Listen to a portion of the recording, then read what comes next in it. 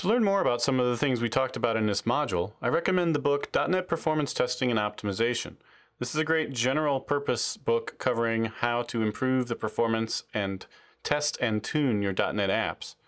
Also, to find Fiddler online, go to fiddler2.com, and to get the sample application, the MVC Music Store app, you can download the zip file that's available with this course, or you can go to codeplex.com and go to the fork that I have called MVC Music Store Repository Pattern, shown at the URL below. And you can grab this using Mercurial and actually see all of the different check-ins and check-in history that goes along with the application.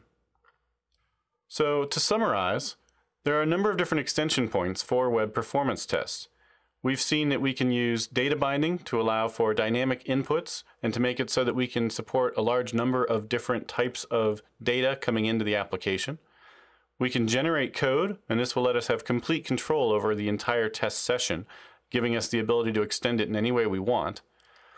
And we can also use third-party tools like Fiddler in order to make test recordings that we don't need to have Visual Studio for, and then import those into Visual Studio and allow us to manipulate and run those tests just like ones we had recorded from within Visual Studio itself.